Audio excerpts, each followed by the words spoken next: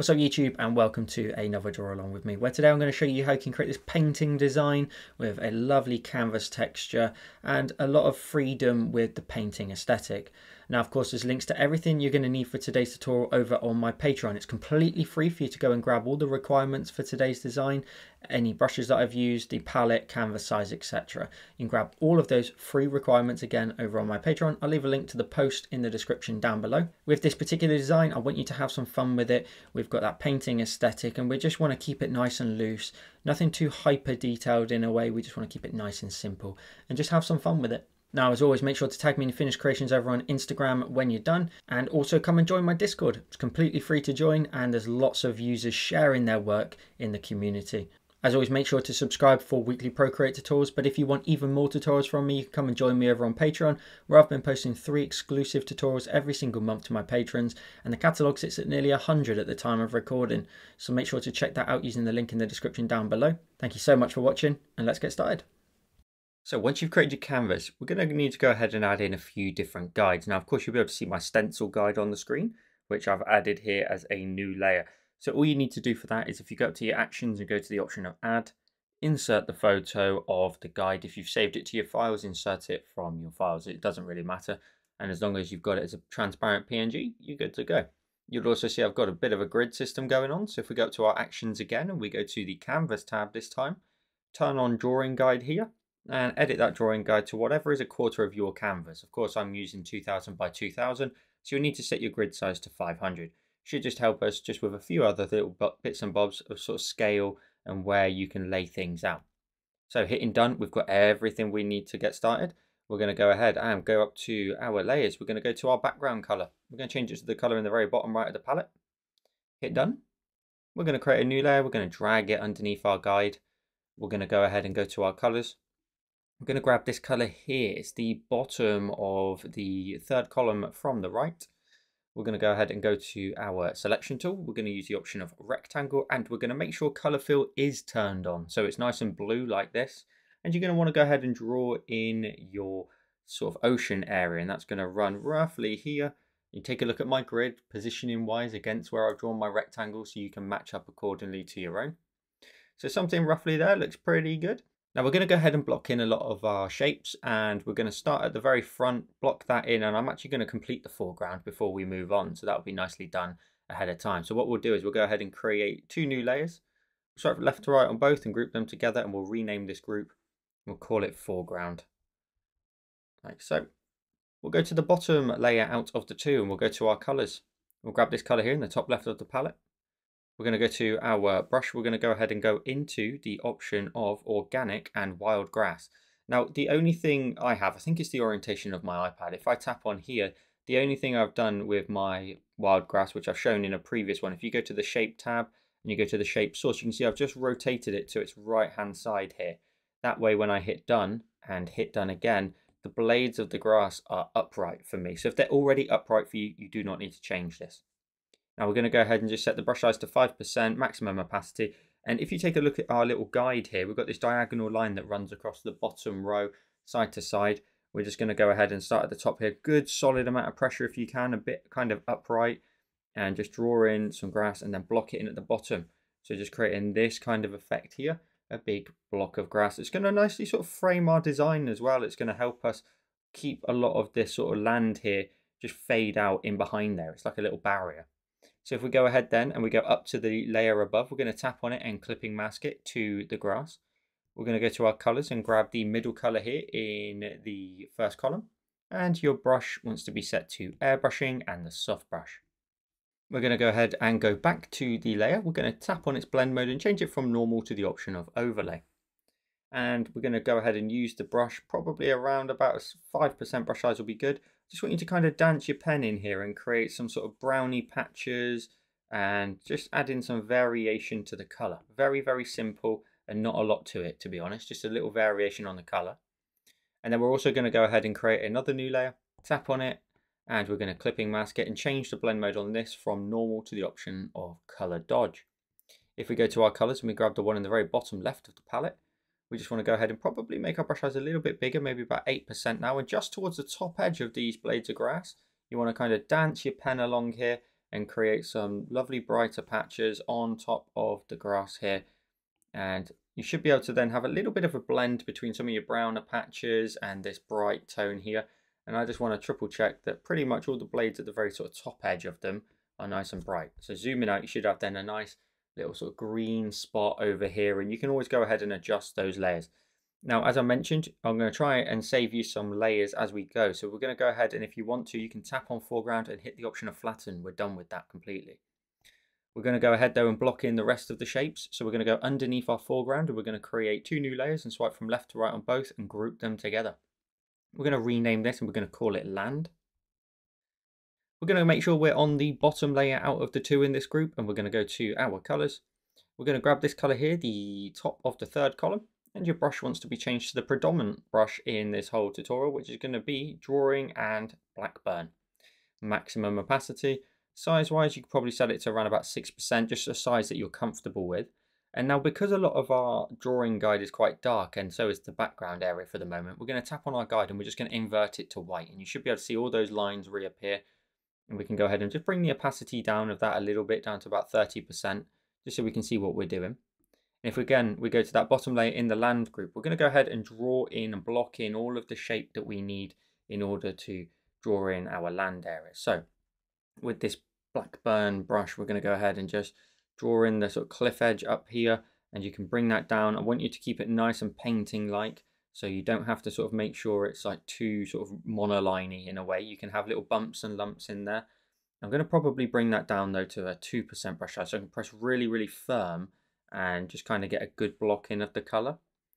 So I'm going to bring this round and then into here and just follow the guide, and we should be able to create a really sort of big block of black that's going to nicely sort of give us all the land we need. I'm going to run that to here, and then you'll see this line here that runs down. You're just going to need to go ahead and just kind of start here and just follow it all the way down. Press quite firm if you want with a smaller brush size, just to block that in a little bit more, a little bit easier potentially. Maybe even like a bit of a raise there in the land. And then it's this bottom side here and the top side that might be a little bit more complex. So if we take a look at the sort of guide that I've created, you'll see there that these shapes here and the shapes here all the way along, they are where the land sticks out, and we create all those lovely little grooves that just make their way out in towards the water. And we're going to use those to create the shapes that we need. So all I want you to do is I want you to kind of follow this one here all the way down in behind here. I'm going to go all the way to the very bottom of the design. And then from here, you can go ahead and then just kind of run your pen along down into there, and then just create the drop down in towards the water. So just simple like that. And then you can go ahead and go to the next one. So you can go along, pick a point sort of maybe midway up from the last one, and go along and then create that point upwards. Try to vary them up in shape and style, and maybe even create like a bit of a curve shape maybe, and then bring that one up like so, link them together. And then we've got this little bit that runs off at the back here onto sort of the very sort of point of the land. So I'm going to bring it to around about, say, here. I'm just going to cut it a little bit short and then bring that kind of down here, because I want to leave some space to add in some like little rocks down here. And I'll do exactly that. I'll just draw in like a bit of a rock just here on the water's corner there, just to sort of block that in, create a lovely little shape. And then we're going to go ahead and we're going to follow this line all the way up behind our castle. So this is where the land gets a little bit smoother. So you can come up here and then you can just follow that all the way up. All the way up. And then what we need to do is we just need to make sure that this layer that we're drawing on now just follows this line here right in front of our castle, because the castle, I imagine, or the building, is just slightly behind our land here. It's on the opposite side of the hill almost. So if we now drag and drop our colour in, you will probably need to get in here and tidy up some edges here and there where the Blackburn leaves like a little bit of residue. I don't hate it necessarily, and I don't think it's necessarily a problem, but we just want to triple check that we're happy with our landscape. And I'm just refining some of these edges down here, seeing if we can just take a look at them, see if we can add in some more content to them. That one sort of comes down a little bit too abrupt and then stops. I can block in a bit of a shape there potentially and create like lots of smaller little blocky areas of stone that sticks out. And I think at some point, whether or not we do it on this layer, I think we'll add in another kind of like rocky shape here, just in the water. And then what you might need to do is, that almost looks like a car. If we go to our eraser and we tap on our eraser and use the black burn brush under drawing, set that size to something really small, about 1%, and just chop the bottom off of it. And then maybe even just sort of draw straight through it just to really break down that shape. Likewise over here, we'll do the same. Just kind of break down that shape a little bit more, so it's less sort of bulky. And taking a look at that, we've got all of the land in place. So that's looking pretty sweet. I think the only adjustment I would want to make is just here, where I just want to vary this up. I want to just bring that round a little bit more. Vary that up a little bit so it's less sort of patterned all the way from sort of one side to the other. But that's looking pretty cool. Let's go ahead and move on. So we're going to go up a layer to the other empty layer in this group. We're going to go to our colors. We're going to go ahead and start to block in some of the green areas. So we're going to grab this top color here, the top of the second column there, and we're going to go ahead and block in the green land on the top. So your guide should also be able to sort of explain that to you a little bit. You've got this line here that runs all the way, and that's kind of the top bit of land there that we need to separate from the stony sort of areas below where the grass has been able to grow on the top here. So we can now just go all the way up, even slightly off the edge there of your land before. Just draw that in, be nice and patient with it. And you may even want to create like these little random sort of streaky areas here, like here, where I've just left a little bit of a gap. And that to me shows that there's maybe like a divot in the land or something. It swoops a little bit down and it will just add some more detail. And I can drop that in here, I can swoop that along and block it in. And we're just going to keep following our guide. And it's important that we then sort of take over the land here. I'm just going to swoop in here, just trying to create, again, a little bit of a divot there where maybe a little bit of stone just makes its way through. And then we can go along. And eventually we've got this little bit that sticks down there. So we can bring the sort of grass down over onto like a bit of a platform on top of the little cliff edge there. I'll just block that in. Taking a look at that. Now the land swoops along here, so you can block this line in nice and heavy. This is the top edge after all of the grass, so we want to make sure that that is fairly strong and defined, so we can nicely separate our areas from one another. So I've left a couple of little gaps there, and then this runs along here, and it goes all the way along to the opposite side. So we're just going to swoop along there. I'll create like another one of these little drop down areas of the grass just to kind of create like a bit of a transition between those two areas. And we'll do the same up here. And then as we get off here, I'm going to definitely do the same here where I'll create like a little bit of a swoop and then just let that grass just come to an end. So I've just left like a bit of a gap here, and then I'm going to make my way up this edge, just colouring this in like so. And then you can press really firm if you want, even increase the brush size and block this in. Again, we're going for that painting aesthetic as I mentioned in the intro. You don't need to kind of stress over it, especially if you've got any sort of like little gaps here and there. That's perfectly fine. Sometimes they can add character, so if you want to, you can leave little areas of gap here and there in between the land, like here, just little variations. It just, maybe it's a divot of some sort in the grass and it just creates a really strong shadow. So just like we did before, we're going to bring this color all the way up this edge here, just in front of our building up here. And you want to follow all the way up to the edge of the land that you created before. So we're just going to bring that in there. We're going to go along this edge of the castle. Don't worry if there's a little bit of green there, a little bit of darkness, should I say, from the layer underneath. That's perfectly fine as well. Again, just trying to create some of these streaks here, just to break up the land right on the top of the cliff edge here. And then I'll maybe just bring that down with a nice solid line all the way down into here and then curve that into there. I should now be able to drag and drop my color in, take a look at it, see if there's any sort of gaps in there that I do feel that need to be filled in. If there's any little gaps there that I take a look at, I think actually, you know, that maybe adds like a little bit of character, a little bit of something happening on the land, then we'll leave it. So now that that's all blocked in, we can go ahead and continue blocking in some other shapes as well. So we'll collapse our land group down. We're going to go ahead and go right to the back of our design. So we're going to go ahead and tap on the water, create a new layer and drag it underneath the water. We're going to go ahead and work on the sky. So we're going to go ahead and create two layers, swipe from left to right, group them together and rename the group, of course, and call it sky. And the bottom layer out of the two, we're going to go to our colors and grab the middle of the far right column. Go to your brush and change it to airbrushing and the soft brush. Good size, probably around about 20% will be nice and good enough size on it that you can then blend that out and be in full control. And we want this kind of diagonal line here that you can see me drawing in. Just a little bit of a diagonal line. You want a little bit brighter up in here on the right hand side, but just a little bit of that darkness in the distance and right up on the edge of your canvas there. And then we can go ahead and you can use the extra layer here if you want to just be in full control. So we'll go into the extra layer here, tap on our colors and grab the top right color of the palette and just go along your horizon here, brightening that up. And again, a bit of a diagonal line, just creating a lovely gradient between all these colors. So maybe a little bit higher on the right, but a little bit of blue, and you should end up with this gradient color.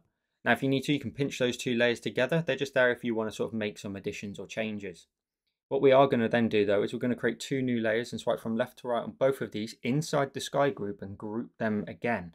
And we'll rename this and call it clouds, just so that it's nicely organized. So group within a group is possible. We're going to go to the bottom layer out of the two. And we're going to go ahead and block in our clouds and actually finish the sky area because I want to be able to save some of your layers as we go. So we're going to crack on now with the clouds. So we're going to go to our colors. We're going to grab the bottom color here in the second column from the right. We're going to go back to our brush and go to the option of drawing and Blackburn. I'm going to go to the larger size. I've got 28% and maximum opacity. And we're going to go ahead and block in some cloud shapes. And they just need to be simple, like large presses here and just sort of curly shapes. You can always get in there in a minute and define them a little bit more if you want to and streak some color across. I want to create like a big lumpy area over here of cloud and just bring that along. I want to connect the two together. So I'll just sort of block that in a little bit there, round off this shape a little bit more, maybe round that off a little bit here too. And then at the bottom, you can maybe just wiggle your pen along the very bottom edge, allow some little scrapes here and there, little areas of the paint to just kind of drag in. I know this is an inking brush, but I always think it's quite a good painting brush, to be honest. So that's why I always refer to it as that. And then block that in over on the right hand side there. So we've just got this kind of 1, 2, 3, maybe even 4 peak sort of design to it. You could always go ahead and grab your eraser. It should still be the Blackburn brush, which it is. And I can just chop away into here maybe and just leave a little bit of residue. Don't worry, we can always add in some more residue later. But you can just chop away into there. And clouds don't need to be overly sort of complicated, of course, but they can be a little tricky at the same time to draw. So just try and create some just fluffy-ish shapes in there. Always jump between your eraser and your brush just in case you chop away at something a little bit too much, and then you can round it off a little bit more. Create some more rounded puffy shapes in there. And that's looking pretty sweet. I like how that looks. We've got some good positioning on there. Let's go ahead and color it in. So we're going to go to the layer above it. We're going to go ahead and go to our colors. We're going to grab the middle color in the second column from the right. I'm going to bring the brush size down though to 10%.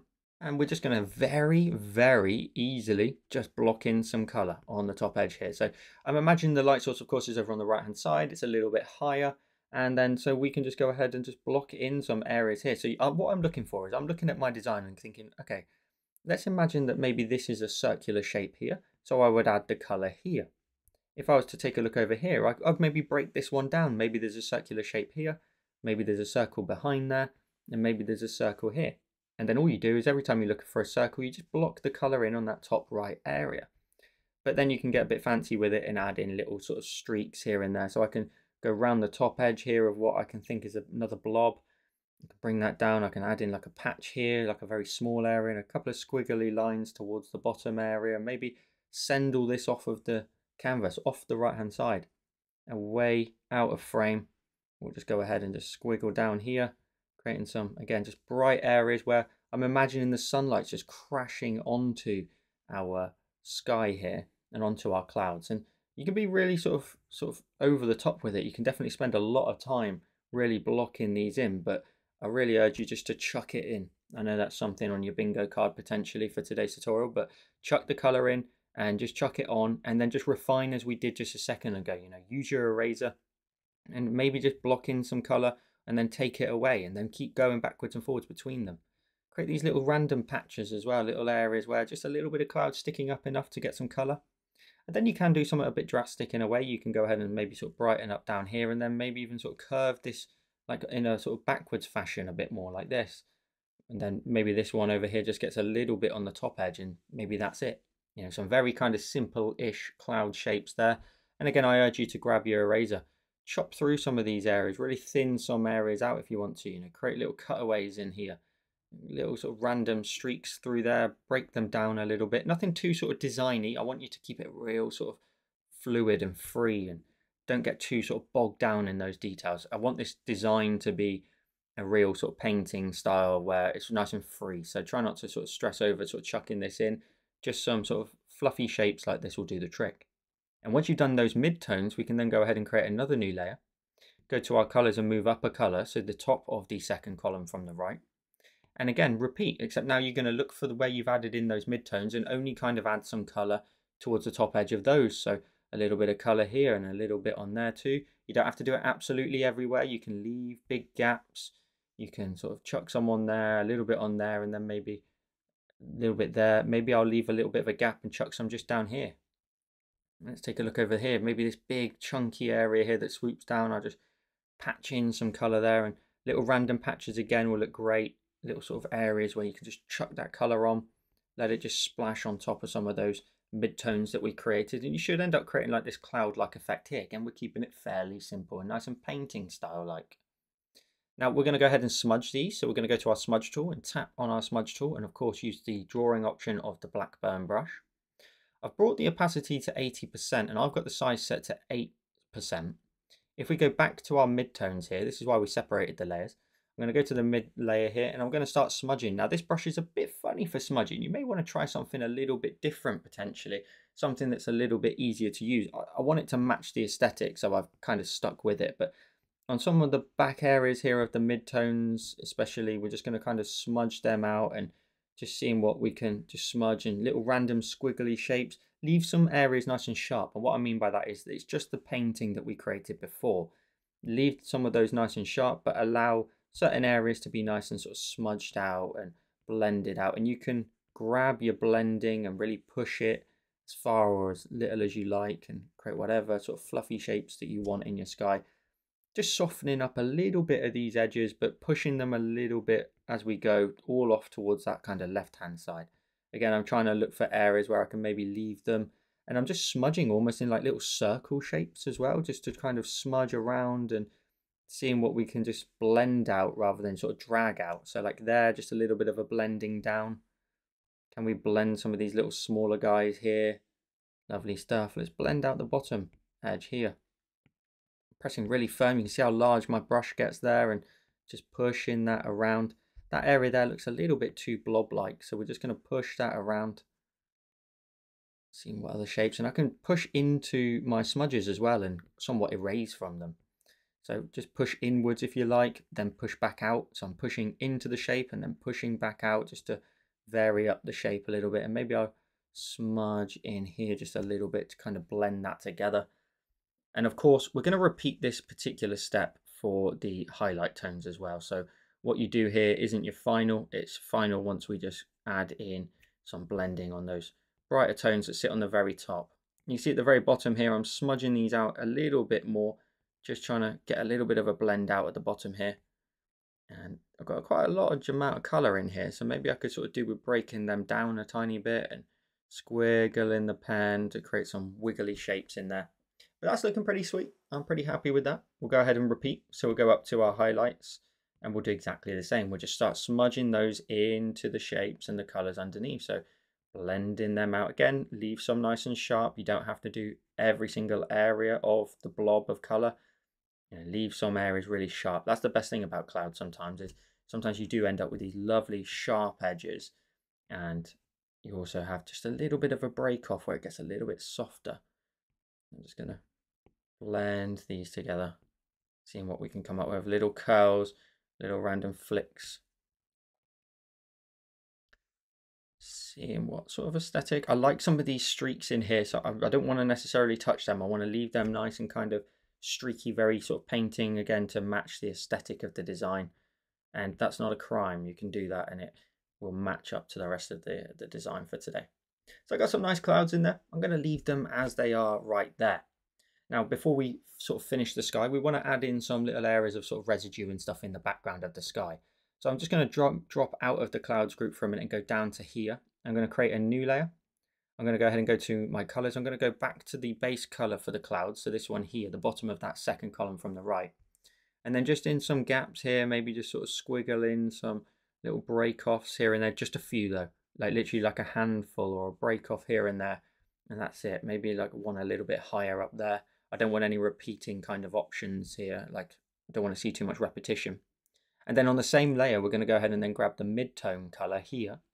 And we'll try and just streak some color here in the sky. So in between your gaps here, just sort of streak in. And you can see it's extremely light in here. I'm trying not to press too firm at all, and I'm trying not to do too much because we do want to add in some of the highlight tone in here as well. So I'm just kind of streaking this in a little bit, trying to break down the sky. And then we'll go ahead and go to our colors and grab the top color in the second column from the right, and then streak these in again. So these are your brighter tones here. You can just kind of streak these in the gaps maybe, or see what you can come up with. Little sort of flick offs and break offs here and there from your clouds, like a little squiggle here and there, little wiggle, just to detail the sky just a little bit. Lovely stuff. And that's all we want to do. Now the final layer to add to this group, we're going to go ahead and tap on our clouds group here in the sky and create a new layer. We're going to go ahead and we're going to add in a bit of a glow to the bottom of the sky. So making sure, again, we are that top color here in the second column from the right.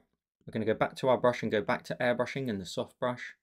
We'll make the brush size around about sort of 25%, nice and large. And I just want you to go along your horizon there, blend over the top of your clouds and kind of just add in a soft glow at the bottom here to just blend out your clouds. And they should then just nicely fade into the distance a little bit, and you kind of lose a little bit of the detail, bar the top edge. But your horizon now should be nice and bright. And of course, now you're done with your sky, you can collapse the group down, you can tap on sky, and you can flatten it into one layer. Of course, if you want to make a change later on, that's impossible to do really. So it's up to you based on your iPad and how many layers, of course, that you've got. Let's go ahead then and start to add in some of the details on the land first. So I'm going to go back into the land group, and we're going to go ahead and go above the green here, the grass. We're going to create a new layer and tap on it and clip it to the grass. And we're going to go to our colors. We're going to move into this middle tone here in the second column. We want our brush to go back to the option of drawing and blackburn. And I'm going to set the brush to 10%, but it's really important now that we drop the opacity down to 55%. That way now, for example, just very quickly, if I draw in, it's really light, but if I let go and then draw back over the top, look at how I'm getting some sort of different tones in here. We've got like a sort of brighter tone in the sort of original 55%. So you can layer some color on top of each other here and create some really interesting kind of looks to the land. So I'm going to go ahead and turn off my guide. I don't necessarily need that on for a moment. I'm going to go ahead and just swoop in some green here and just a little bit on this top edge and a little bit in the gaps, and create little gaps and darker areas. They don't all need to be nice and bright. You know, you can leave little darker areas here and there, especially if you can identify like a bit of a mound here. I may want to erase into this in a moment. I'm going to bring in some more color along here. Just bring that in, and then a little bit maybe along that extra little bit of grass there that drops down on its own. And we'll move across. Again, I'm just trying to look for where I see the land coming down. Could I imagine that maybe the light goes up here, and then maybe it sort of creates like a bit of a groove here, and then just maybe links back together potentially just above it. And I want you to use the brush. I want you to use the brush and the residue and the sort of scratchy look to it that it creates, and the texture, and just break down the grass into little sort of patchy areas. So I can see here and identify there's a little bit of a hill here. So I just want to try and sort of darken up the back area of it by simply just leaving it. So just leaving a little bit of darkness just there. I definitely want to go ahead and make this one a little bit more colourful. So I'll drop the brush size down to 5%, and I'll probably keep it there as well. I just want to brighten that up there, add in some areas here. And again, every time you sort of overlap your previous colour, you're going to create some extra hues in there. That is wicked. That's exactly what we want. Now, as I mentioned, we've got a bit of a hill here. I've undone that because I can imagine that the hill's coming down here. So then it starts to swoop down in this direction here.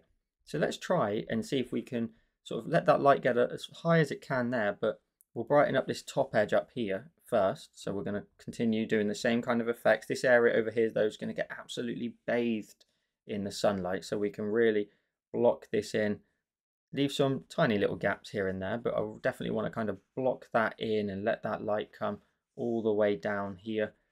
And then maybe it starts to curl round a tiny bit, but makes its way down towards that cliff edge.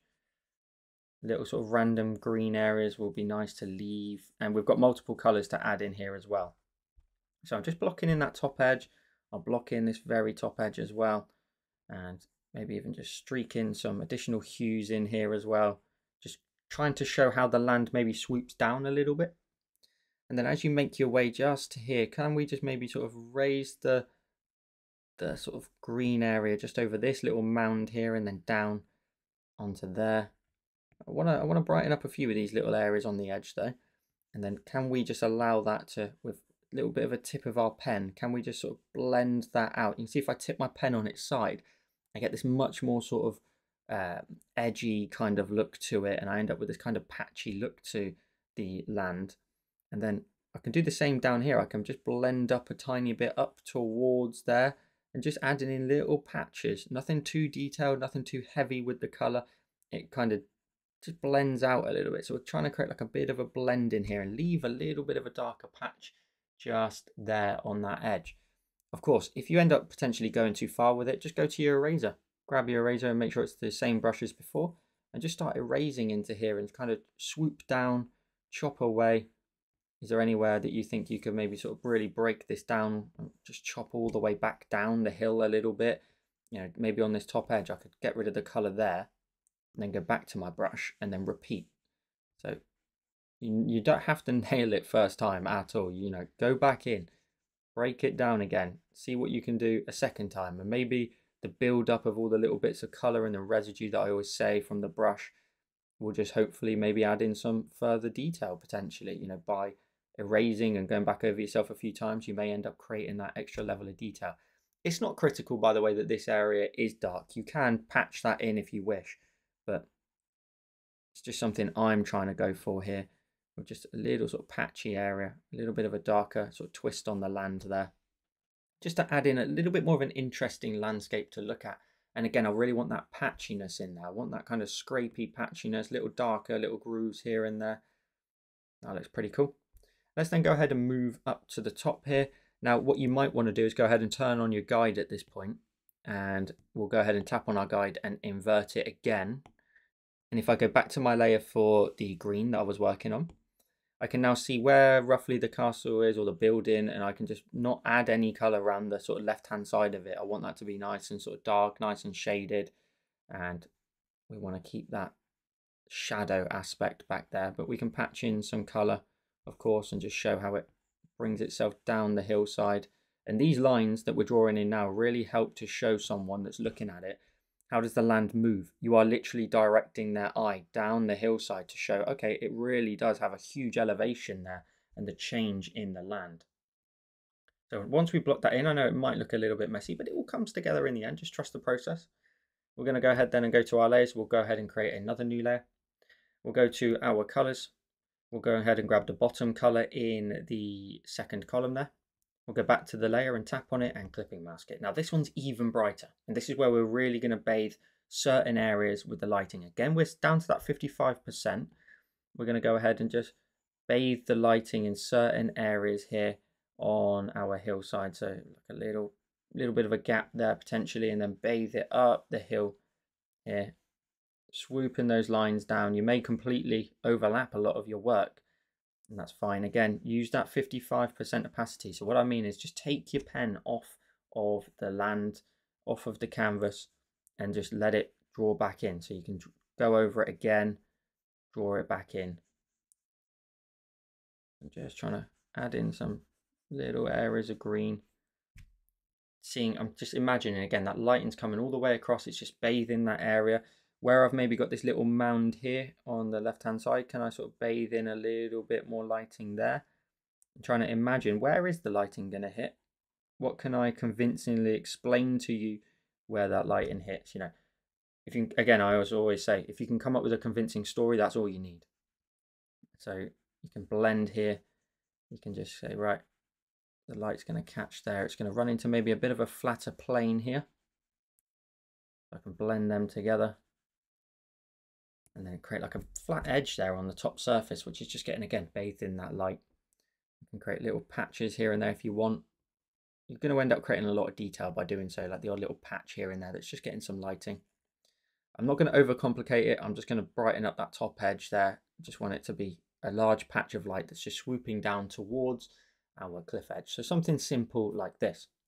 The next step is to then move into the sort of rocky areas below.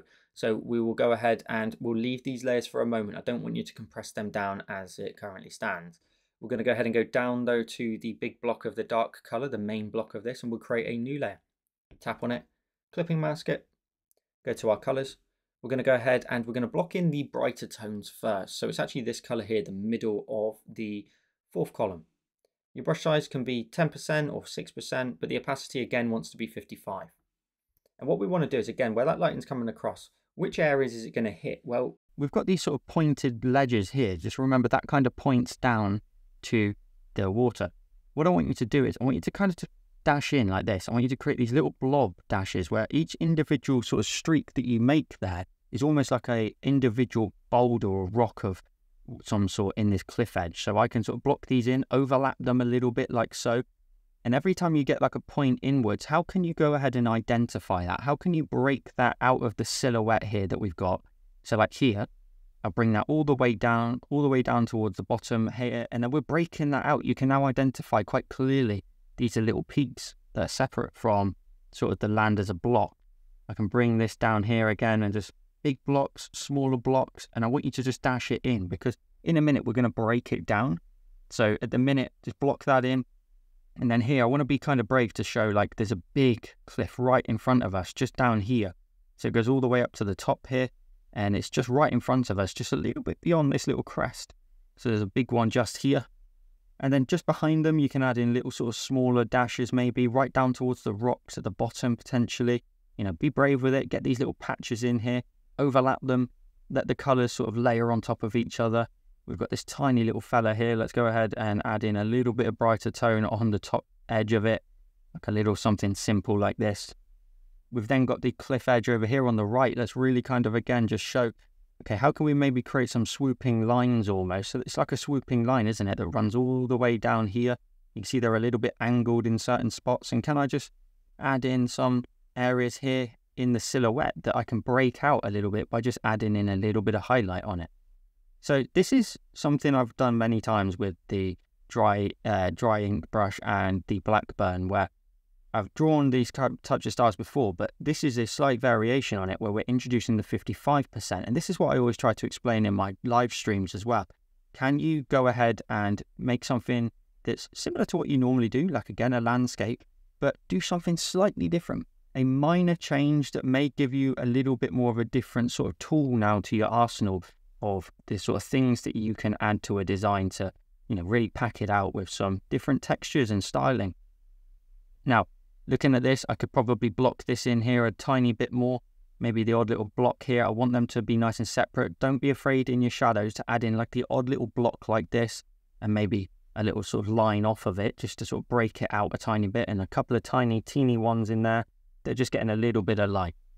Now that's looking wicked. And then all we need to do there is go ahead and move into a slightly brighter tone. So we're going to move down to the bottom color in that fourth column. So very much the same as what we kind of did on the top surface. I'm now going to get you to go over the top of some of these areas that you've identified as the highlighted areas and block them in, again with a similar content and style. So you're just patching in these little sort of patches and blobs and blocks, and don't worry if they kind of don't sit directly on top, that's not a problem. The only thing you kind of need to factor in is, again, where's that lighting coming from? So, you know, can I go ahead and, for example, just block in a little one in there? I may need to change my brush size if I want to, but the light's coming across. Now, try to sort of imagine, would any of these block the light? You know, this one here, can I go ahead and maybe add in a few of it on there?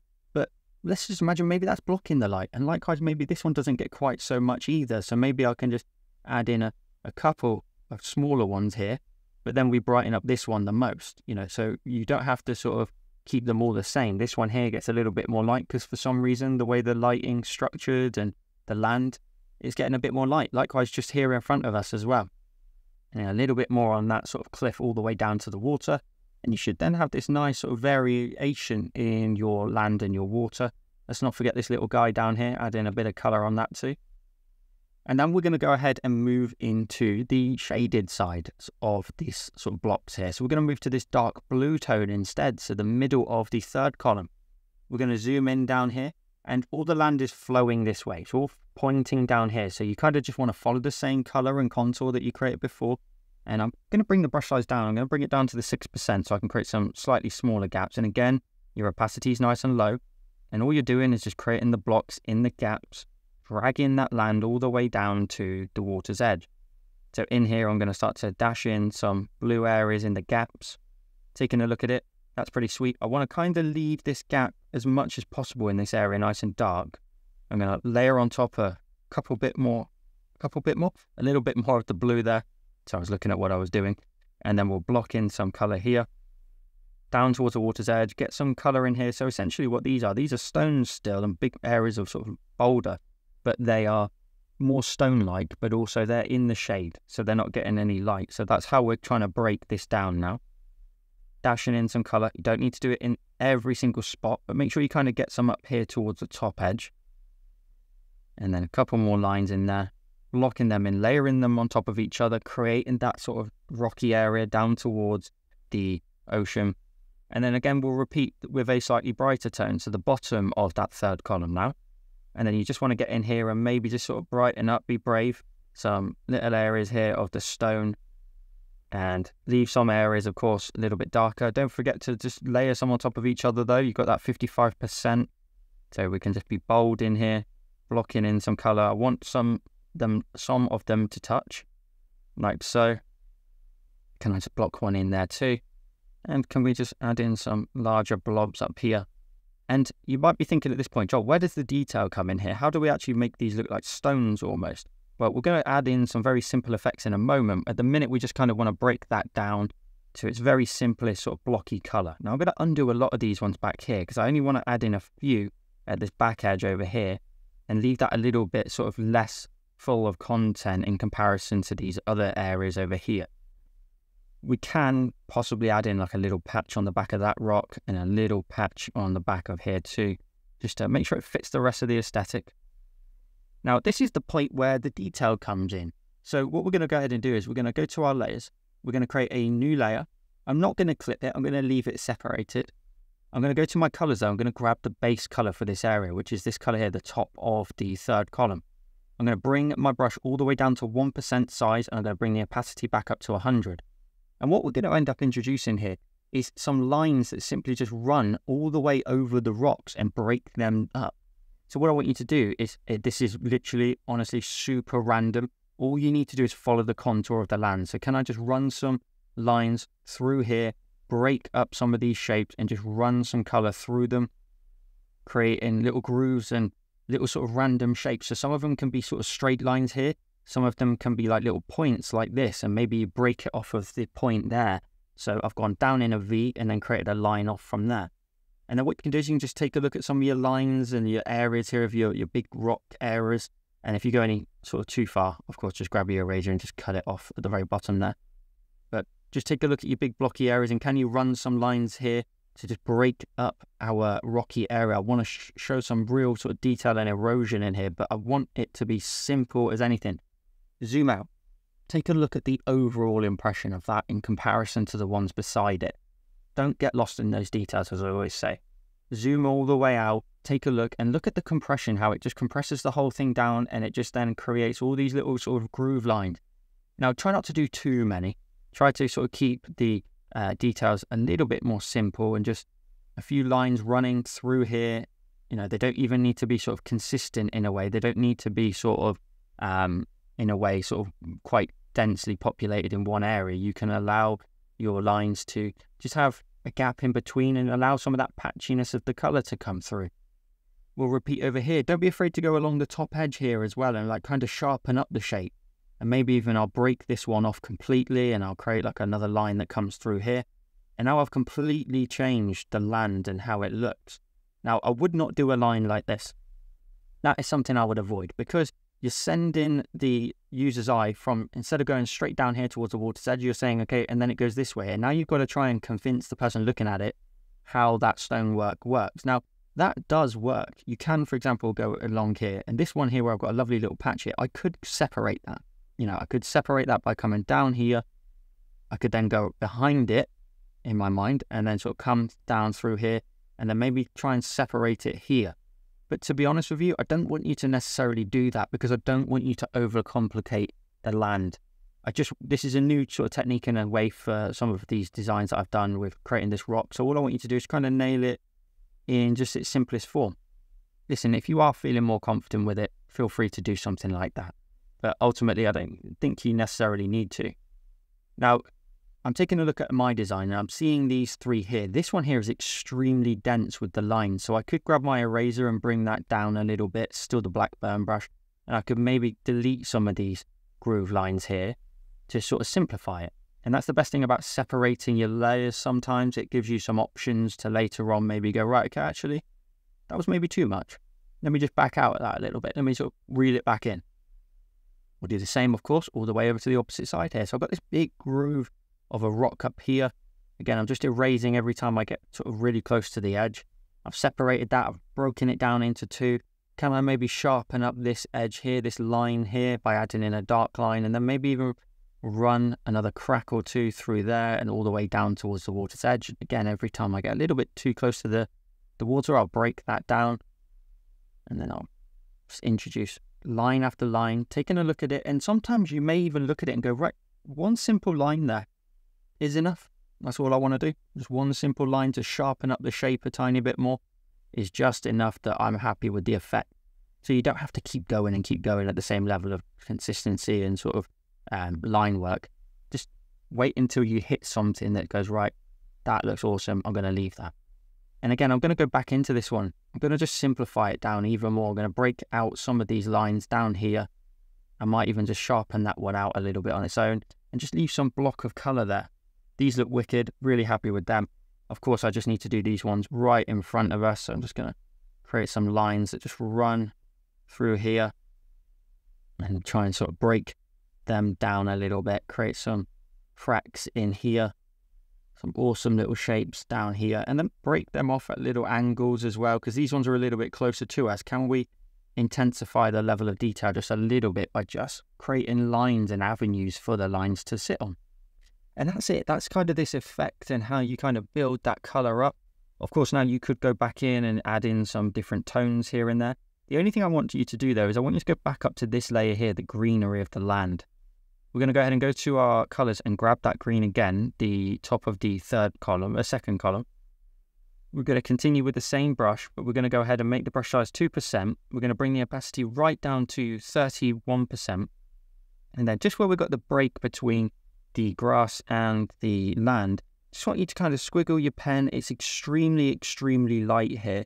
Just squiggle your pen and just kind of add in the lightest greenery area. Now, you can overlap your color a little bit if you want now. And because I'm happy with my rock work, I just want to blend the grass down a tiny bit into the stony area. So I'm now just trying to see if I can patch in some additional areas of green to break down that kind of solid shape and create almost like a fuzziness to it and a bit uncertainty of looking at it and going, where does that grass connect? You know, this is extremely light what I'm drawing in right now. It's extremely light on top of the darker tone here. I just want to see if I can just blend those two areas a little bit more to show maybe some grass just hanging on to the top of the rocks here, but also it's in the shadows maybe, so it is a little bit darker. So I can just run in some, just blending almost between the two areas of the land. Now, I would urge you to potentially spend some more time, bringing the stonework up a little bit, go back into this layer here with all the stonework on it, and maybe we could grab the base color of that brown again, the middle of the fourth column, bring that brush back to 55% of where it was before, about sort of 6% with the brush size, and can you maybe just dash in a little bit of brown here just to bring the stone all the way up and close to our land. So can you just patch in a little bit more just to connect these two together? We don't want to have like a big dark line that just sort of takes over between these two, separates the two. Likewise, go back in as well with this color here, the darkest out of the shadow colors, the middle of the third column, and just get up towards there and see if you can just patch in a few areas of these darker stony colours, just to sort of, again, connect the land a little bit more to that like cliff edge over there. Over here in this gap, I'm definitely guilty of that, so I'm going to dash in some in there and dash in some just in behind here as well. So now we've done that side, we're going to go ahead and do it in this area as well. So we can go ahead and stick it on the same layers. So we've got this layer here with all the colour. We can go ahead and go to our colours and we can add in some darker tones. Now the first colour I want you to add in though is this one here, the top of the 5th column there. Our opacity, I want you to max that out, and we'll keep the brush size about 6%. In this area here, it's very, very dark, and this colour here is extremely subtle. Now, you should be able to see it on your own screen, but I want you to kind of run some swooping lines just down the cliff edge here, some swooping lines with this brush, and just kind of block in the kind of blueprint for how you can add in the colour here. It is extremely subtle. Now we're going to go ahead and on the same layer, go to our colours and grab this colour here, the middle of the 5th column. We're going to go ahead and we'll set that brush size to about 6 or 7%. And we'll go ahead and add in some colour on this side. And in exactly the same fashion. Now I've got this little sort of peak here, so I'm going to dash in some colour here.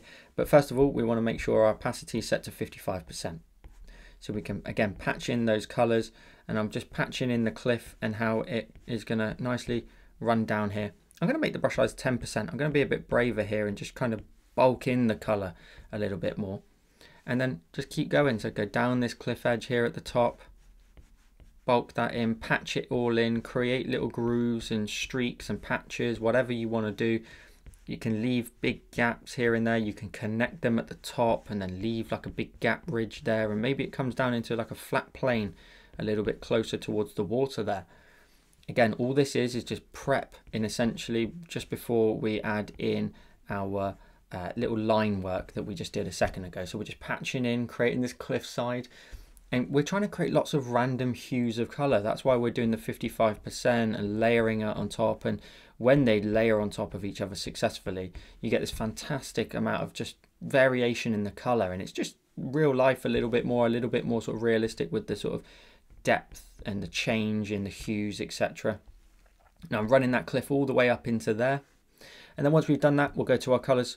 We'll go ahead and grab the bottom color in that 5th column there, and we'll do exactly the same. We're going to go in here now and patch in some more color. You may want to reduce the brush size, and what I'm doing is I'm just kind of patching on top of some of those lines and grooves and whatnot that we created here, again to create some more variation and hue of the stonework here. I'm going to definitely separate this here by just creating like a bit more of a cliff edge down in towards the water, and then maybe a few more down into there. It doesn't need to be absolutely everywhere, as long as you can create this kind of really stylish kind of rocky area just like we did down here.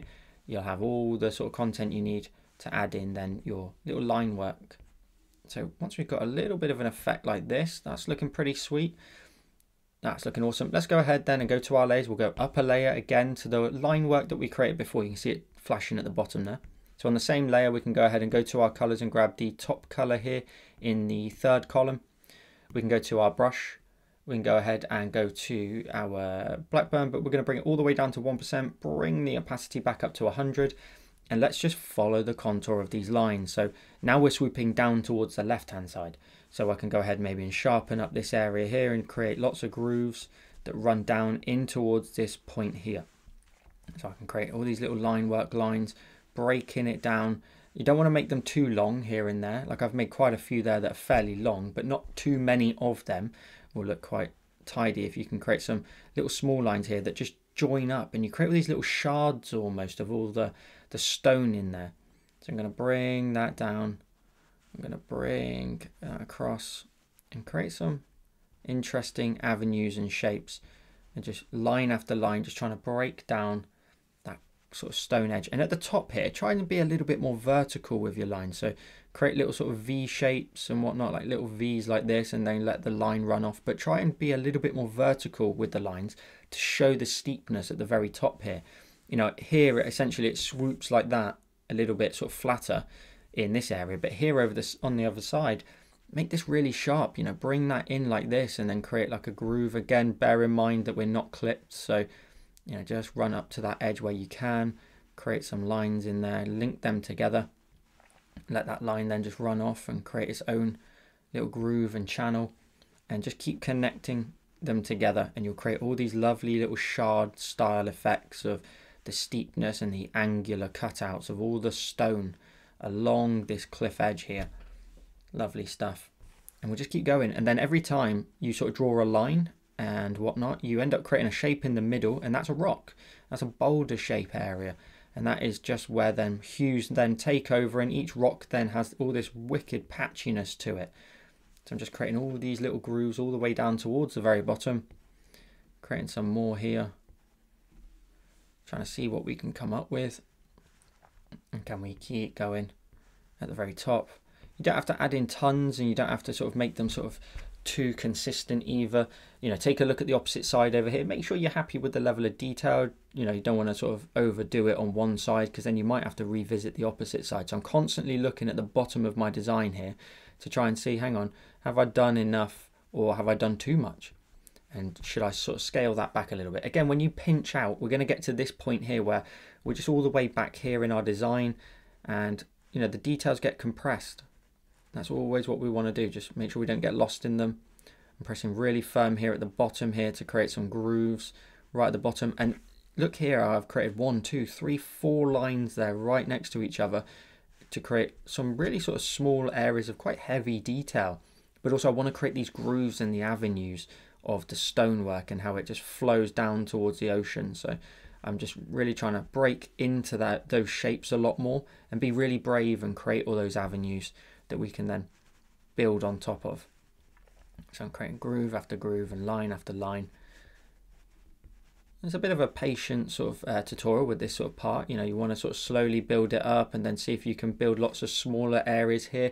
You know, the water is at the bottom here going to really sort of batter the cliff edge here on a daily basis. So maybe you can just break that up right towards the bottom here to create all these really small areas where, again, they're just breaking off. They're just being eroded day after day by the water.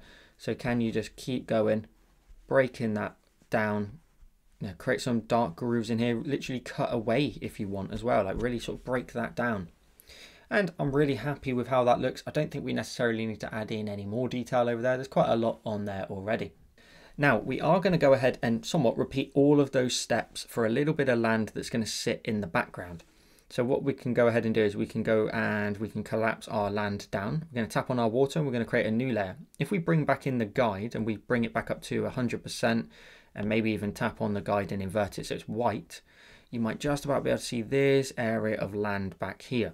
We're going to repeat the same steps for it, but it's going to be a little bit quicker because this is a little bit further away. We don't have to kind of detail it quite as much. So on this layer here that we just created in front of our water, we're going to go ahead and create a new one, swipe it from left to right, and let's call it Foreground. So in the Foreground, we're going to go ahead and go to the bottom layer out of the two. We should already be on the top color here in the third column. We want to go to our brush and the Blackburn, set the brush size to about 2%. And what we're going to do is we're going to follow this line here all the way down towards our water's edge. It's going to run in behind there, and it comes in from here too. So we're just going to run along here. And this one's going to be a little bit more simple. We don't want to sort of over detail this one. Again, it's further away, so it doesn't really matter too much. And then as long as you link up these areas here, I've created a big blob there, but that's not too much of a problem. I'll drag and drop that in, and we've got some more land then in the distance. It helps fill out the rest of the scene a little bit. We're going to go to the empty layer above it, go to our colors and grab the top color here in the third column. And we're going to go ahead and follow this wavy line that you can see here. So we're going to go along here.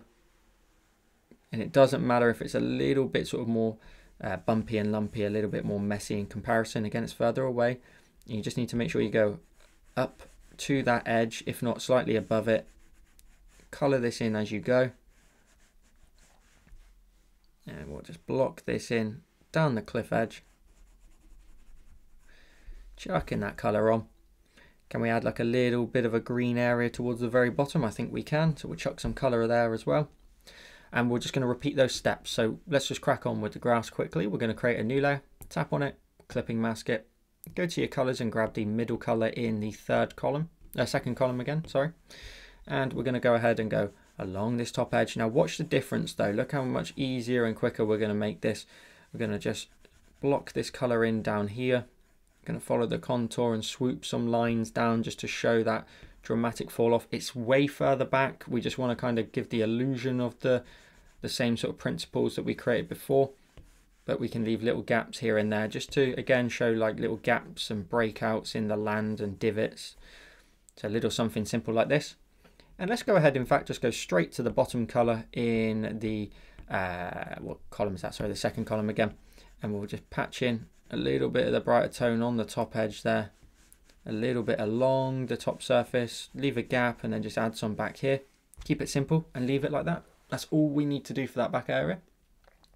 We're going to go ahead though and go down to the land here. Don't worry, we're going to compress this in a moment, the foreground. We've got this block of land back there. We'll create a new layer in front of it, tap on it and clipping mask it. We'll go to our colors and we'll grab those stony colors, so the middle of the fourth column. Opacity wants to be set back to 55%. And again, we're going to create those kind of stony shapes. So we're going to patch in some color here. I'm going to make sure it's about sort of 5 or 6%, patch in some stony color. And let's imagine that there's like a bit of a cliff edge here, sticking outwards a little bit more. So we can just add a little bit of color on there, patch it, layer it on top of each other, of course. Make sure on the end there it's nice and brown.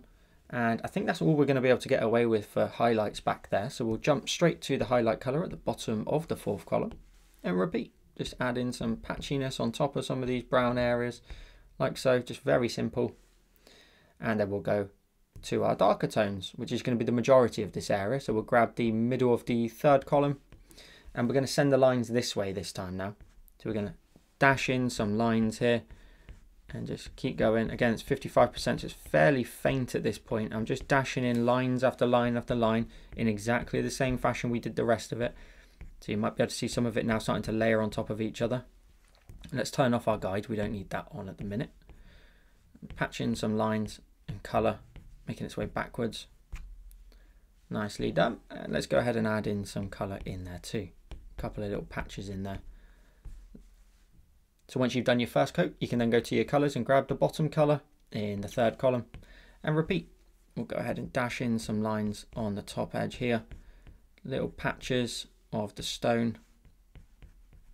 Layer them on top of each other, of course. See if you can create some cool sort of steep lines and patches in there. Something simple like that, and maybe a little line there just to vary up that landscape, and maybe just a couple of blobs in behind here, maybe a line or two streaking down, and maybe even like a patch or two in that area there too. Keeping it somewhat simple. And again, we'll repeat with the line work. So we'll create another new layer. We can tap on it and clip it just to make sure it's nice and tidy.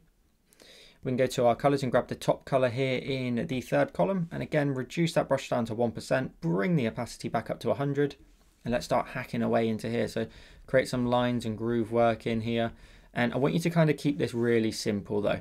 Like, you don't need to sort of add in too much detail. It's so far back. And also we're going to add a sort of big hue of color on the top of it in a minute. So it's going to get really kind of blended out because it's a little bit further back. It should be a little bit less detailed and a little bit less saturated. So we're just going to carve away into some of these areas here. You know, you can create little V shapes, little lines here and there. Just little sort of groove lines all making their way down, and break down those stones and create all the little breakouts of the cliff edge.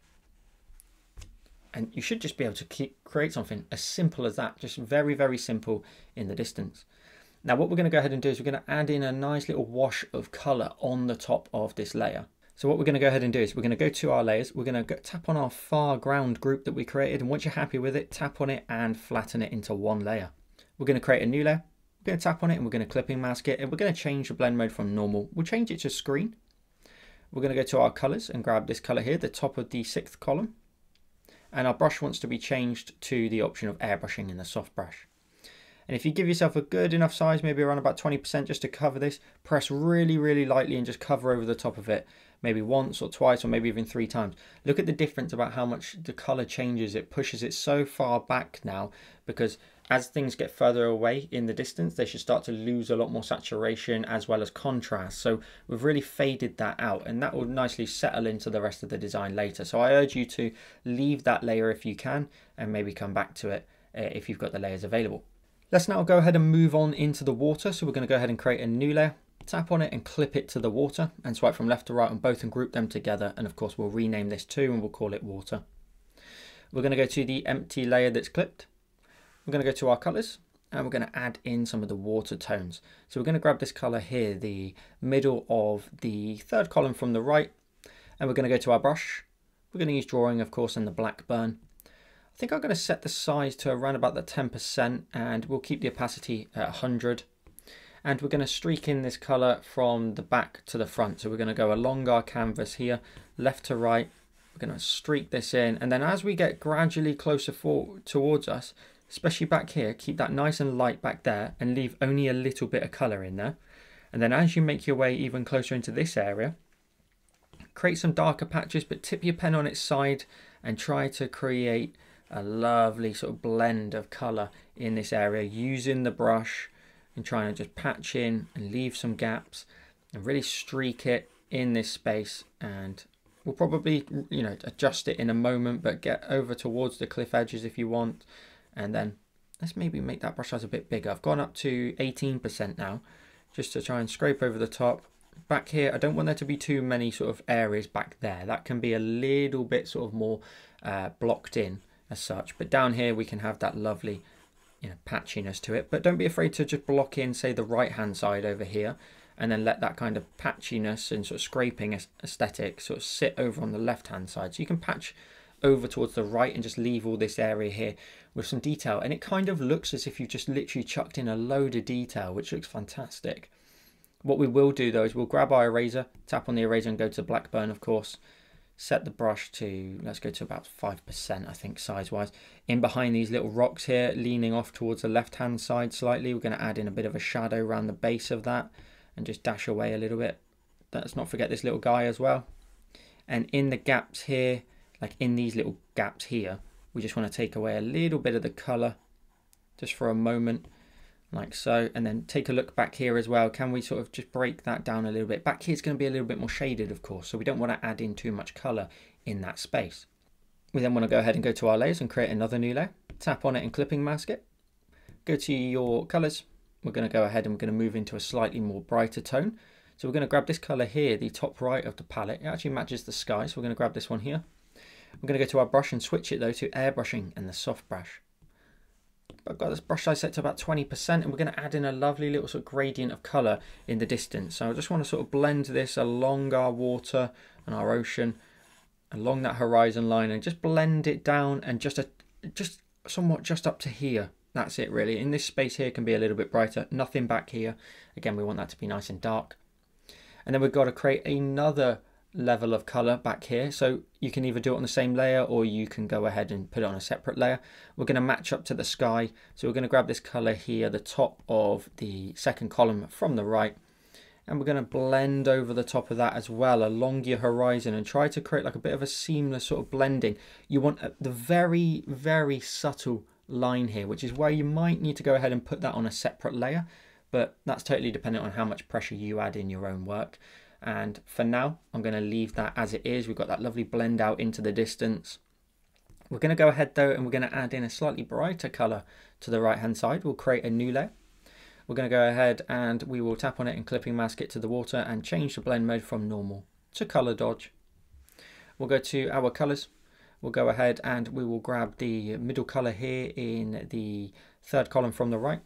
And just over here on the right hand side, we're just going to sort of blend in, soft airbrush still, like a little bit of a lovely, more colourful, saturated tone just over here on the right hand side. It'll be very subtle at the back, but here in this area, you'll see this kind of colour just really come into play a little bit more and brighten up the ocean. Then we need to go ahead and create another new layer. We're going to tap on it and clipping mask it. We're going to change the colour to the darkest tone of the water, which is this one here, the bottom of the third column from the right. Bring that brush size down to about 7%, and just behind this land here, I'm going to probably bring that down, in fact, down to about 4 or 5. Just behind this area of land here, just darken that up a little bit like this and kind of blend it down a tiny bit. So just adding in a bit of a shadow underneath that surface, reintroducing the base color. Likewise, we're going to go ahead and just triple check over here. Can we just darken up on top of any of those little wave lines back there, just to really darken that out a little bit more. So that should give that land just a little bit of a shadow underneath. But what of course will really make this sort of stand out a bit more is some nice sort of shore breaking of the lines. So we're going to go to our layers. We want to go ahead and create a new layer above the land. So I'm going to go above the land now and create a new layer. We're going to go ahead and go to our colors and grab the top color here in the third column from the right. Your brush wants to go back to drawing and Blackburn, opacity 55%. And you probably want to set that maybe down to about sort of 2 to 5% potentially. And we're going to draw in the little wave lines at the bottom here where the water is crashing onto our land. So I'm going to bring the brush size down to 2% for this little fella down here, and then just sort of scrape around them and then just create little sort of grooves off from there, little sort of dashes and breaks.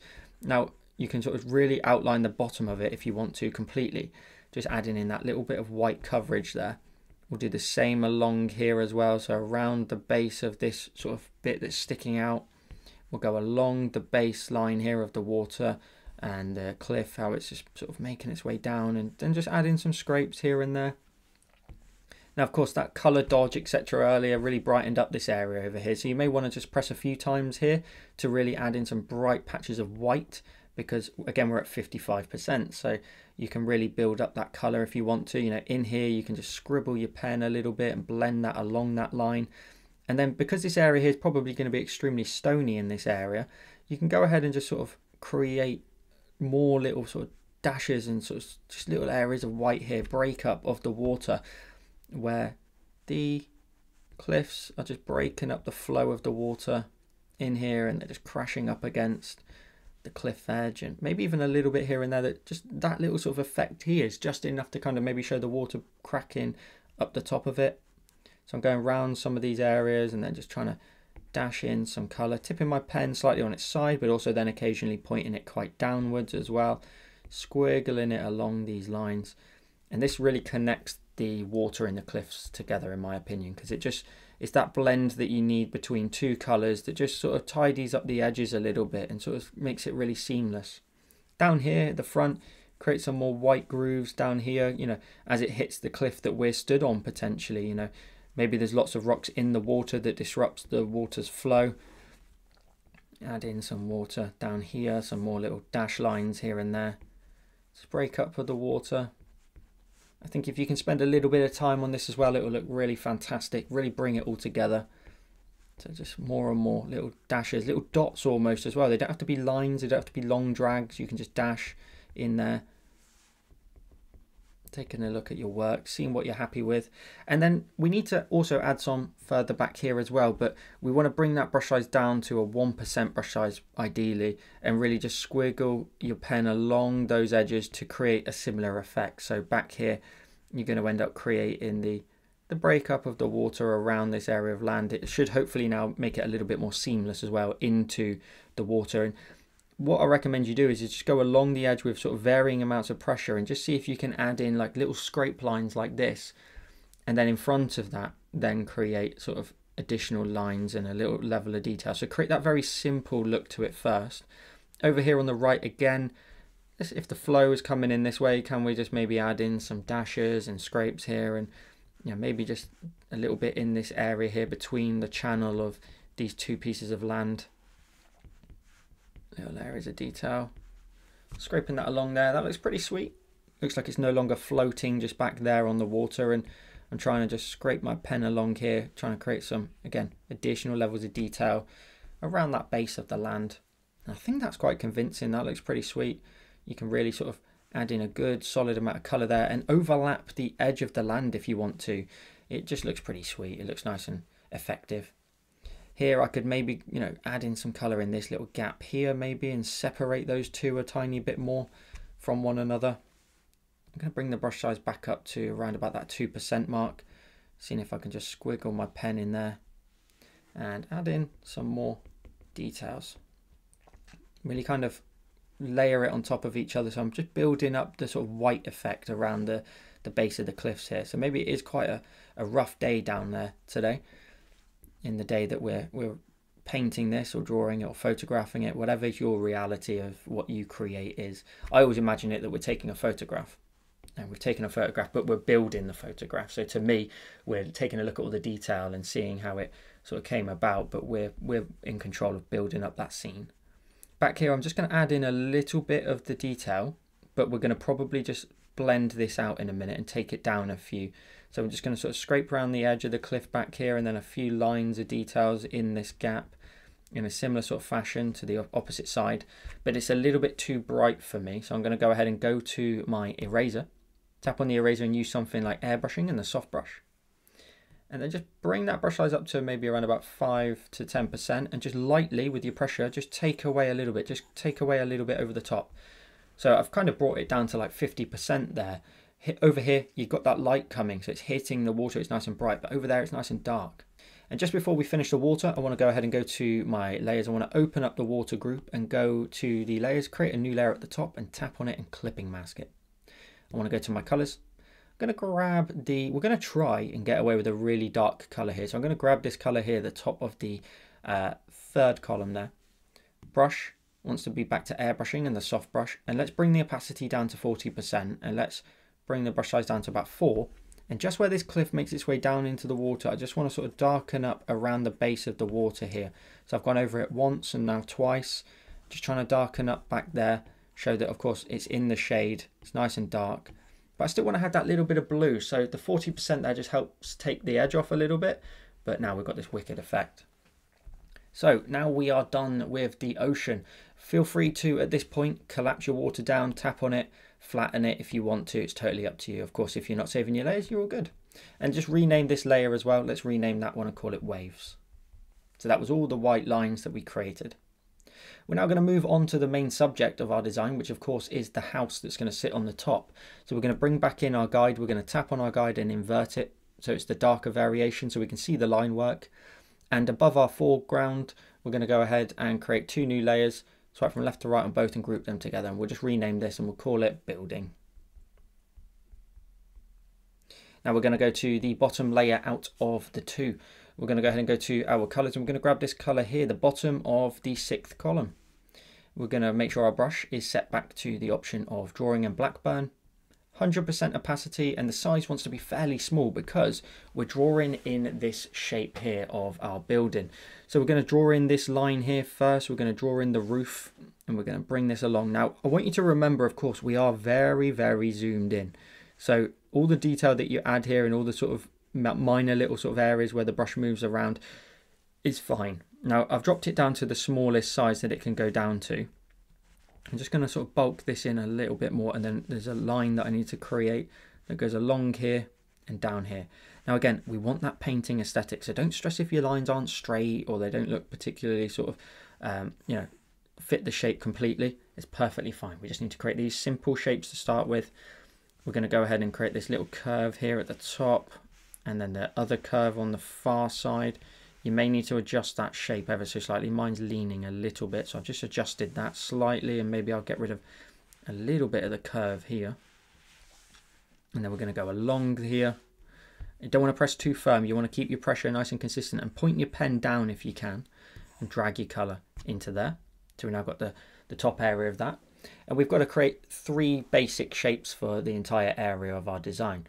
So we're going to go ahead then and we'll drag this layer to the top of the building group, and we'll tap on the layer underneath and create a new layer. So we've got 3 in total in this group.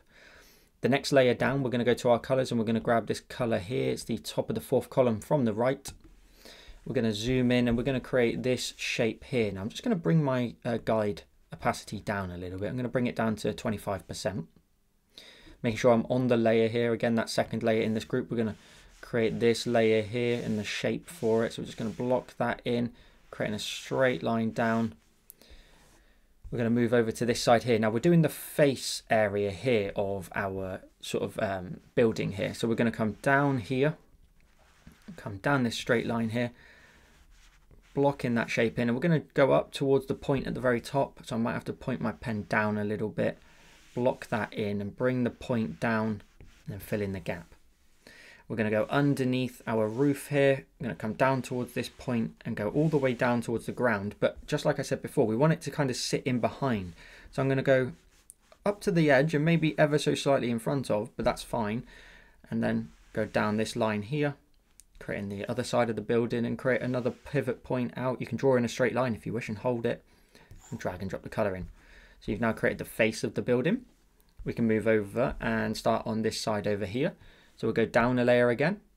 We'll go to our colors and we'll go ahead and move into this color here. It's the top of the 6th column.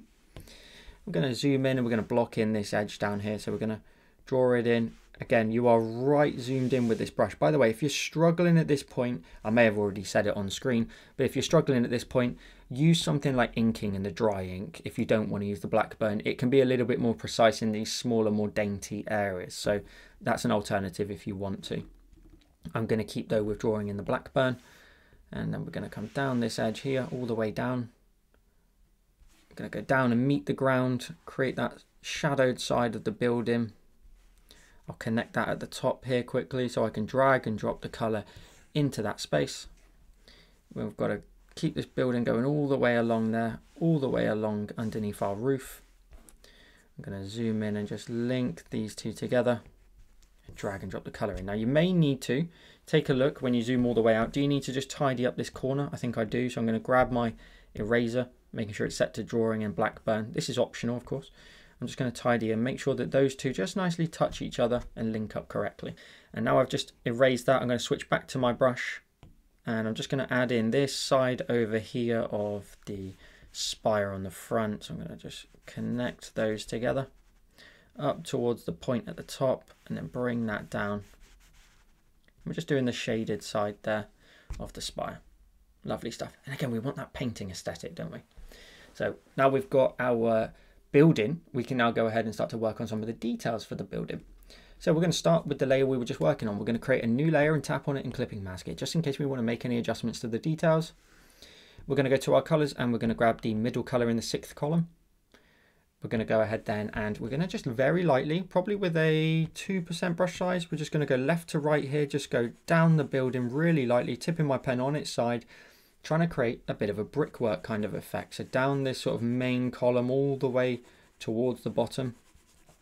And you can see as I've got towards the bottom, I'm trying to leave it a little bit less detailed because we've got these archways which you may or may not be able to see on our guide. I'll invert the guide again so you can see those little curve lines here. So on the same layer, so making sure we're on that clip layer to the blue, I'm going to bring the brush size down to 1%. I'm just going to sort of very lightly, in fact, let's go all the way smaller. Let's go all the way down to a 1%. I'm going to really lightly go over here and create like a bit of an archway here. And it doesn't need to be anything perfect. You can see there's gaps in the line. That's perfectly fine. We're just trying to give the illusion of some detail in the distance. Likewise, we'll go up here. We'll create these archways here like this.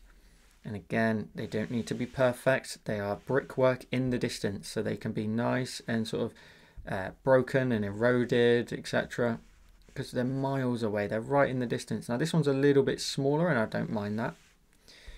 And then we'll do the same here. We'll go up here. And I'm trying to keep my pen as sort of straight as possible, trying to draw in these lines for our arches on the side of this beautiful building in the distance. Zoom out. Again, look at the scale in which we're drawing. It's tiny. So we're going to zoom back in. We're going to go ahead and just lightly go in the gaps and very lightly with your pressure, just try and just layer on the top some stonework. Maybe even inside your archways here, can we go ahead and maybe sort of brighten up like one side maybe. Just try and brighten up the line here. And then maybe some very light sort of scrapes on the inside. Can we go ahead and just scribble our pen in these gaps? Again, zoom out, make sure you don't get lost in those details.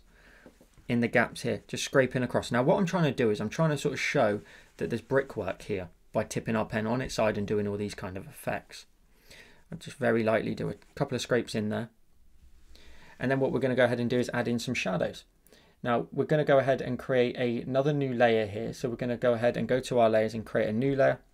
Tap on it and clipping mask it. We're going to change the blend mode though from normal to the option of multiply at the very top. And we're going to use the same color as the building, but because it's set to multiply, it will be a slightly darker version. So we've got this color here, the top of the 6th column there. we're going to go ahead and add in some shadows. So we're going to add in a shadow underneath here, underneath this top edge. It's a really subtle one.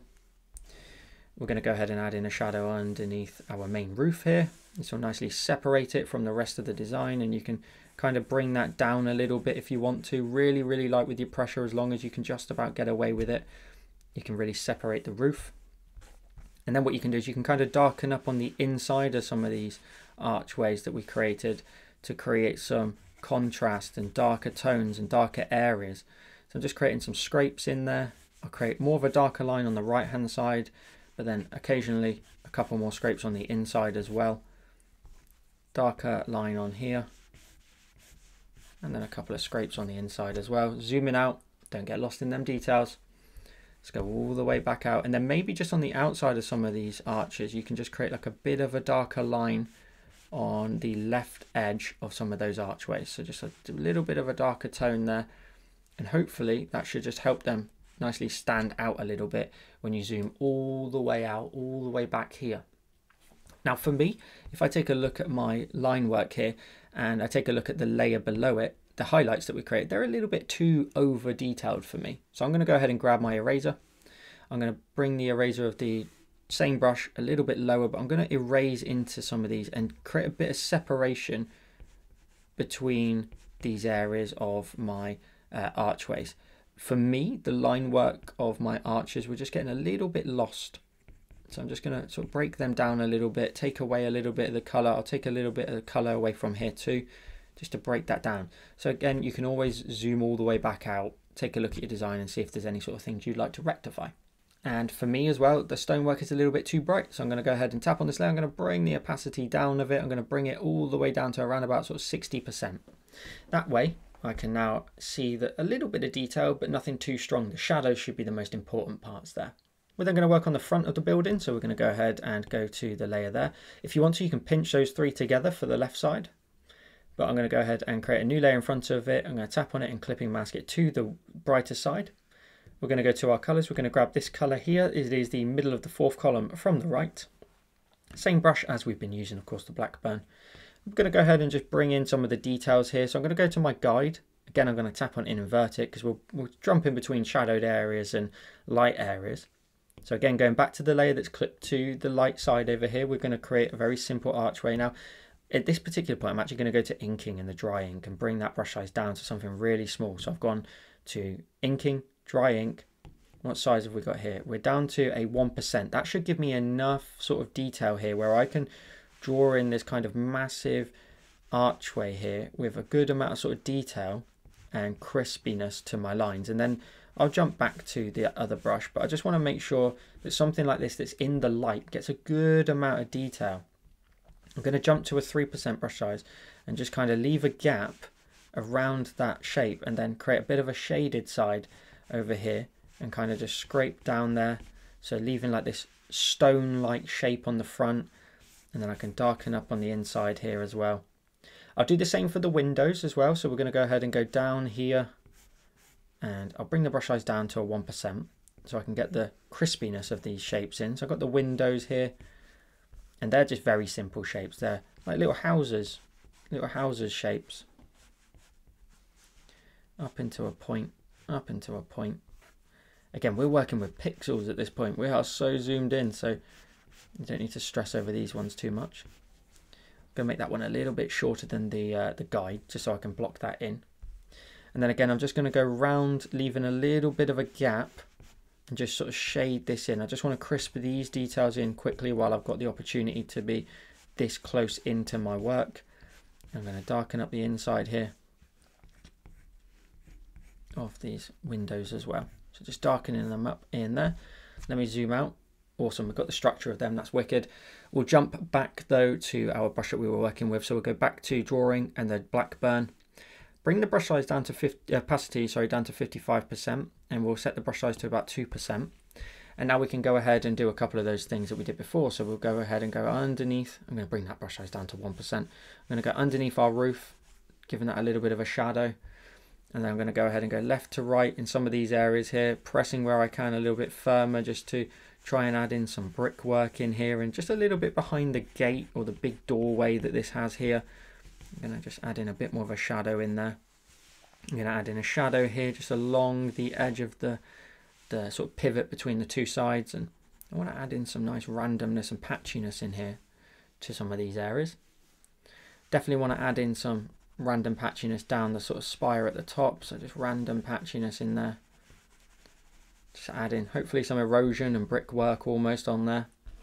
We'll go down this edge here, darkening that up a tiny bit, and likewise darkening up here, and that should also give you a little bit more contrast against the background to help this all stand out a little bit more. Couple of little random scrapes here. Look how big the brush gets, but we're just adding in the tiniest amount with some really delicate pressure. And then we're going to bring that as small as it can go, and then go in here, darken up the inside of some of these windows here, give that a good solid amount of colour, darkening up in there, and then a little bit more of a shadow just behind it along that line that we created with the dry ink. So we're just going along those lines, darkening up in here, really kind of painting these in. A little bit of a ledge maybe at the bottom, little patch there of colour. Again, look at the distance, it's crazy. So far in on our design, let's just darken up the inside of the main big sort of dominant door here in the detail of it, and create some sort of lines here, some vertical lines to give the sort of impression that there's some sort of detail, but we don't want to detail it necessarily. And darkening up in here, really got to sort of patch in these shadows where possible. A little bit more of a shadow beyond the left hand side of the gate. Zoom all the way out, just triple check you've got that kind of aesthetic. Those shadows I just created probably can be toned down a little bit. And I'm just going to shadow at the bottom a tiny bit more too. And I really want to get like a good scraping of colour in here, just to add in some variation to the stone of this building. Like, it's not a perfectly sort of plastered building, it's got lots of stone hanging out of it, lots of little grooves here and there, and lots of little stonework. Zoom all the way out, see if you can get that level of detail on there. But of course, don't be afraid to also go back in with your eraser and bring that brush size all the way down and just define areas and maybe draw some lines in here. Go in there with your the dry ink brush that we used, draw in some lines here, separate some of these areas. So I'm just drawing in some horizontal lines in those dark shadows that I created to kind of give the stonework effect. Just drawing in some horizontal lines here and there, breaking that down. I'm going to go back to my brush and just give the windows a very light grey coat here. I want them to be quite dark in there because they obviously indent into the building. And zoom in all the way out. That's all I want to do for that. I don't want to add in any more to that. That's fairly detailed for such a far distant object. Now the only thing we need to do is just add in a little bit of colour on the roof. Again, you can pinch the details that we just did on the face of the building to it if you wish.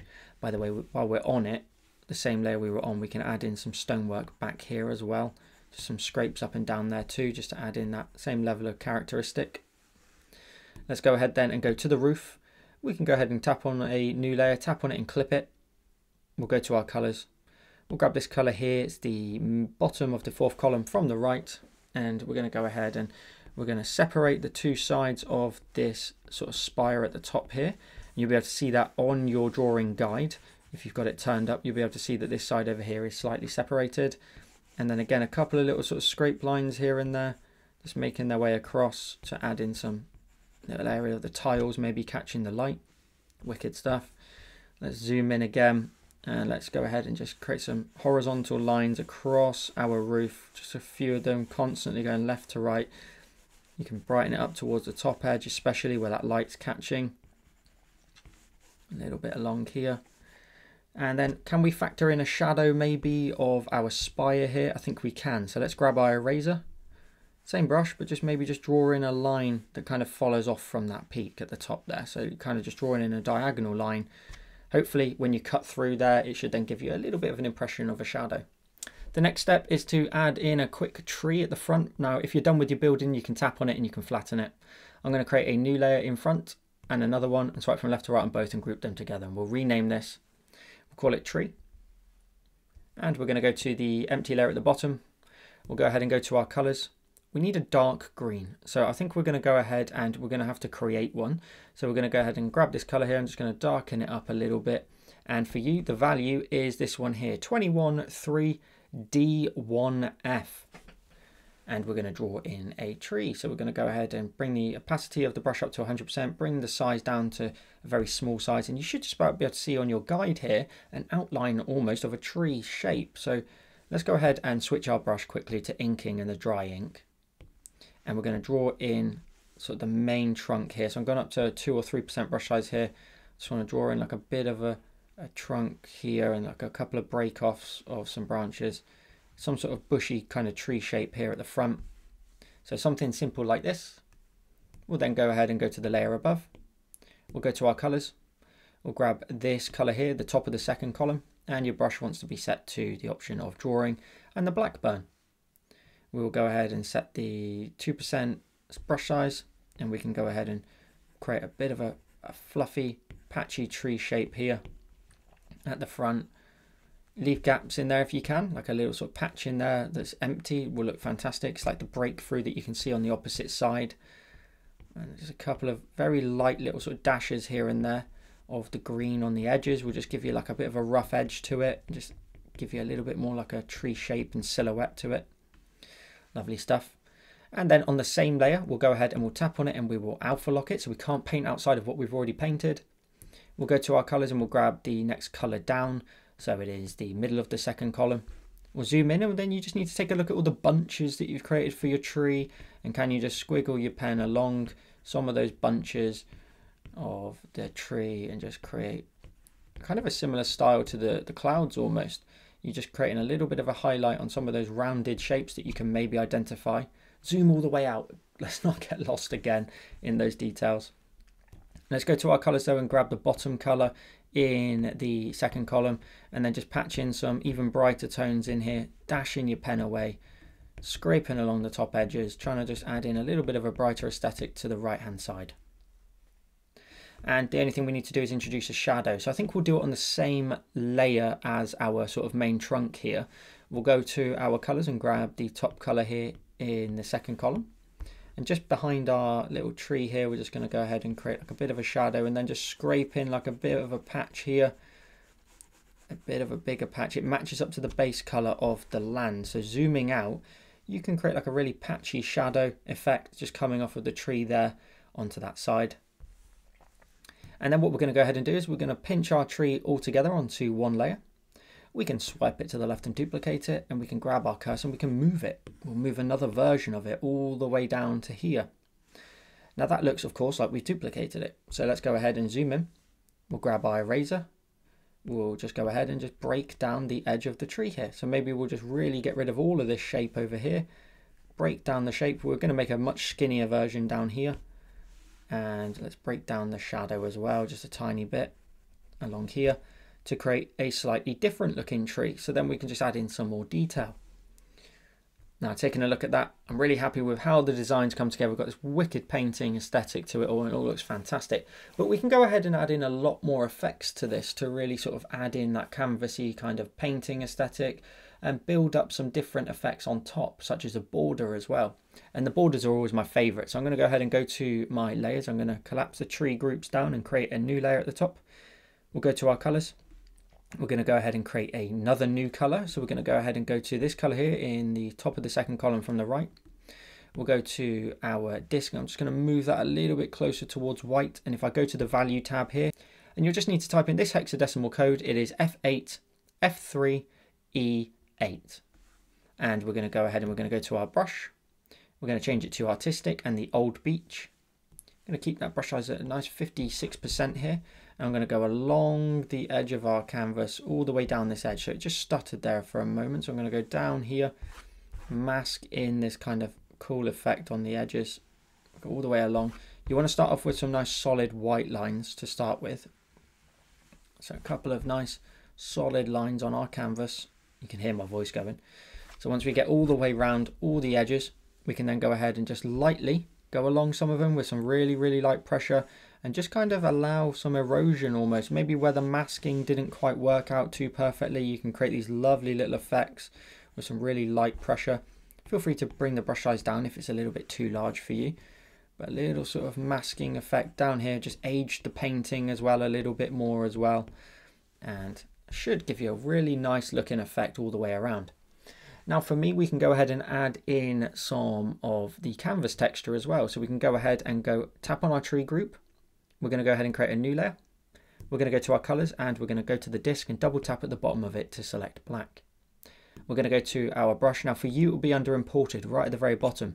For me, it's part of my original Halloween set, but it's a canvas texture brush.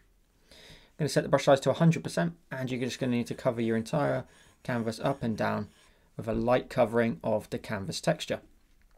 Then what you need to go ahead and do is change the blend mode of this one to the option of overlay. We're then going to go ahead and swipe this one to the left and duplicate it.